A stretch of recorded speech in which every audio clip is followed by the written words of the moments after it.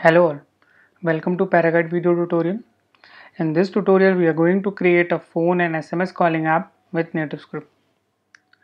So by the end of this tutorial you will be able to create an app that will allow you to make call and SMS with your application through your mobile device. So for that our first objective would be to use NativeScript phone plugin to make calls and SMS. Our second objective would be to use NativeScript permission plugins to get permission for calls made by the device.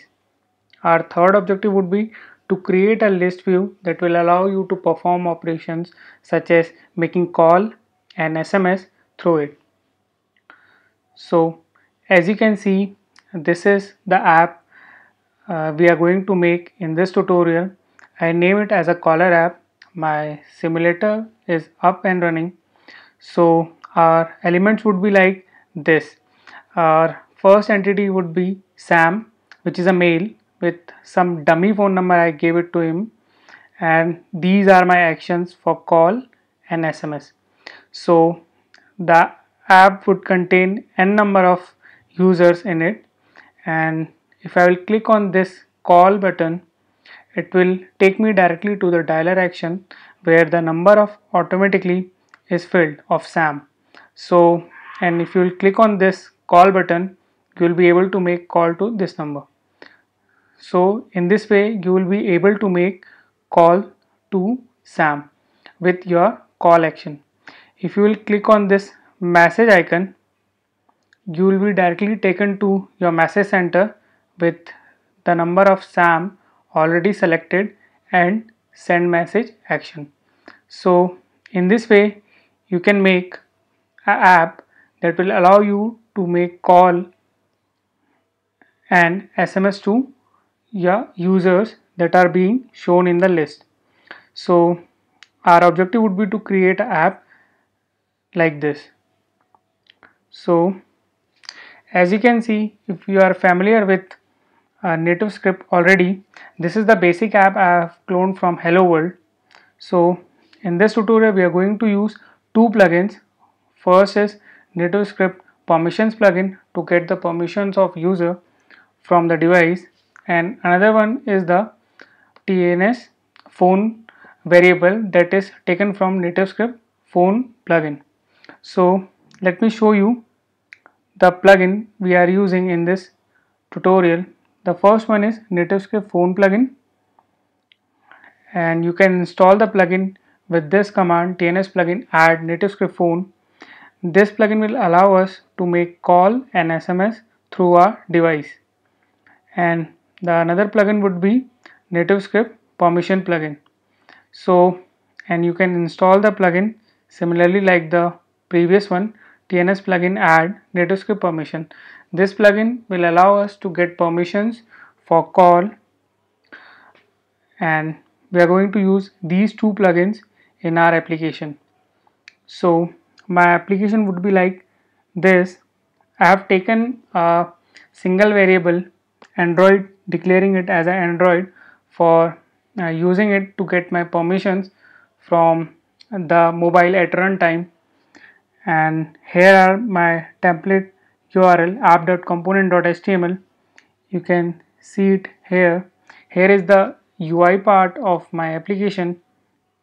So if we will begin our application development, I have taken a single variable profile which is an array.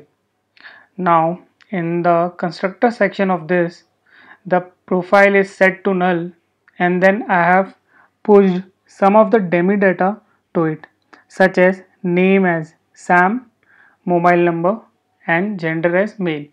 These all the details which I have shown you here is passed to the array element, and I have taken some dummy data.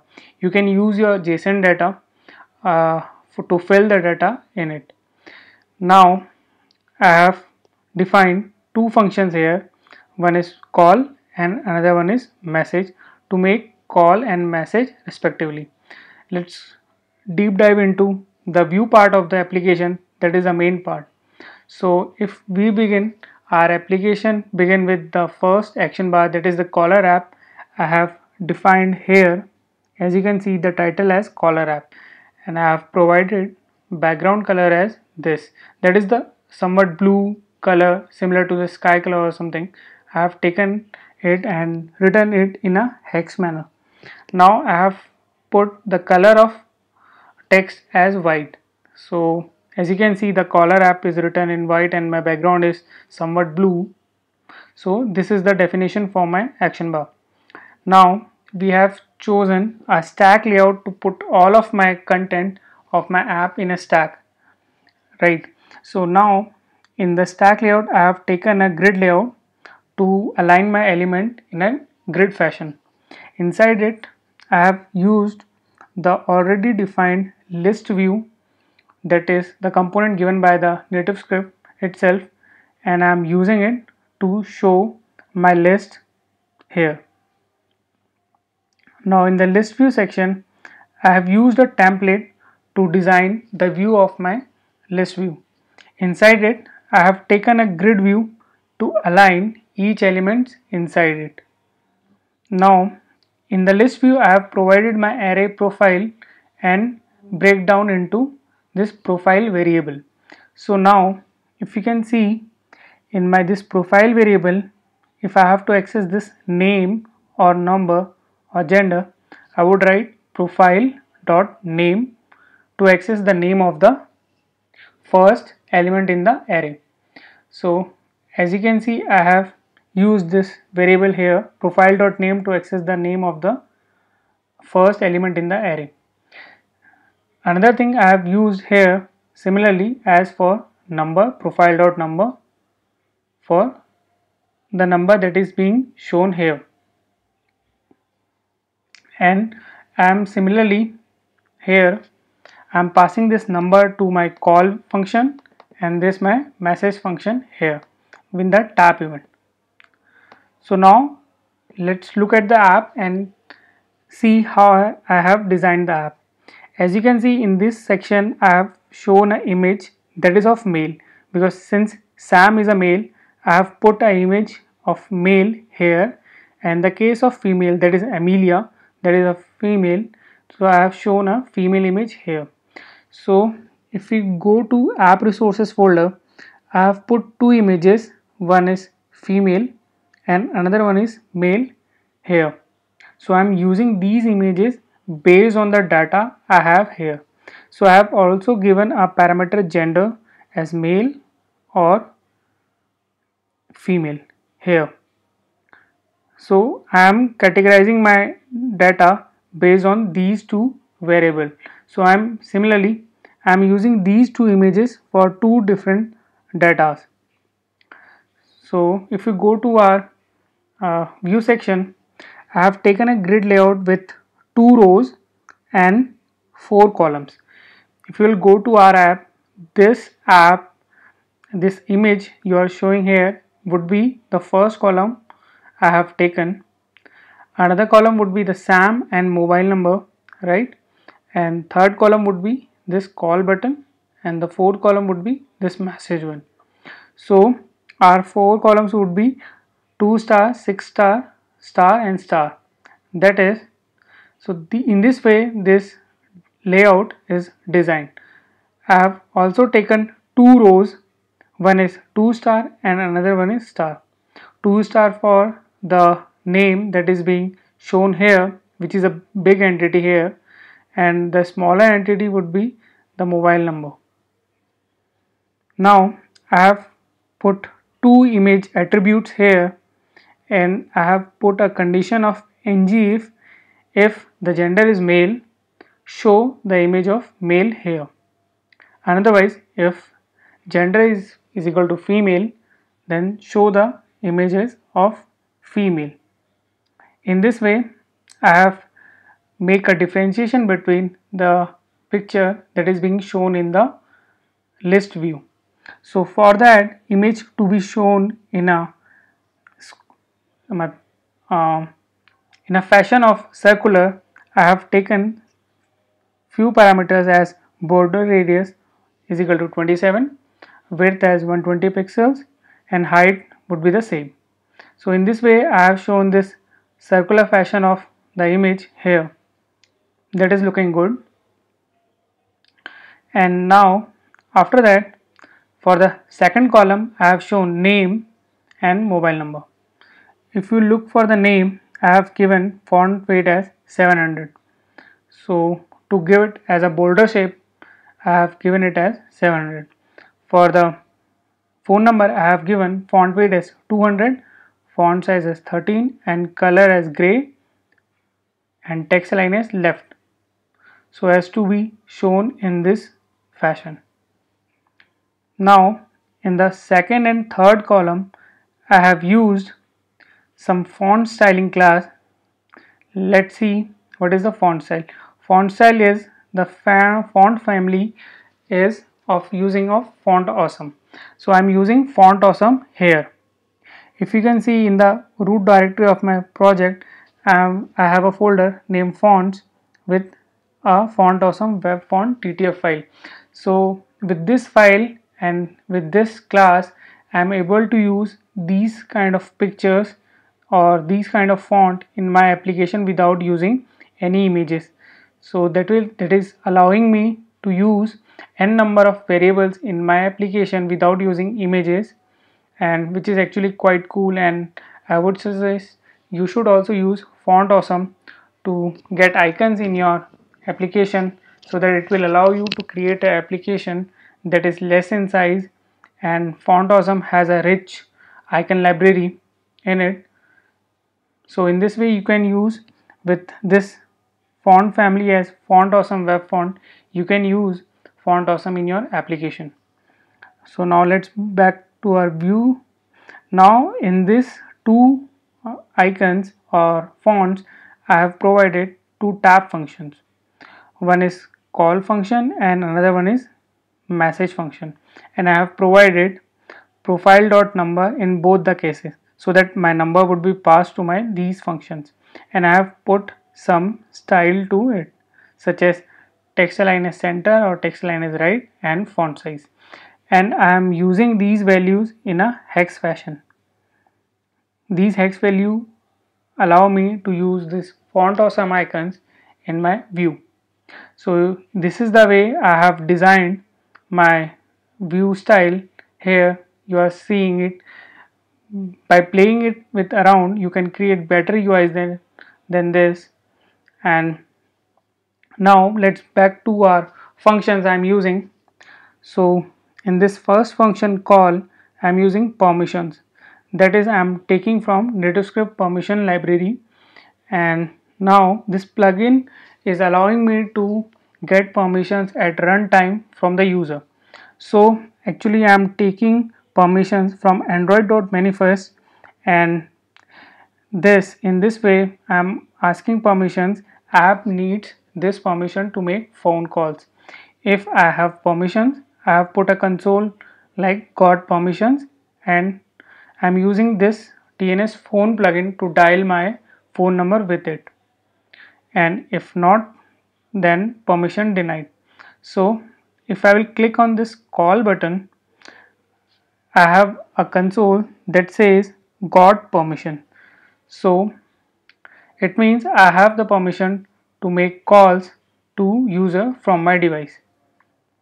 So in the similar way, I have my second function message that doesn't require taking any permission from user, and I'm calling tnsphone.sms by passing my phone number to it and making SMS through it by clicking it here. So if I am clicking on it, it is taking me to my message section with my phone number already there.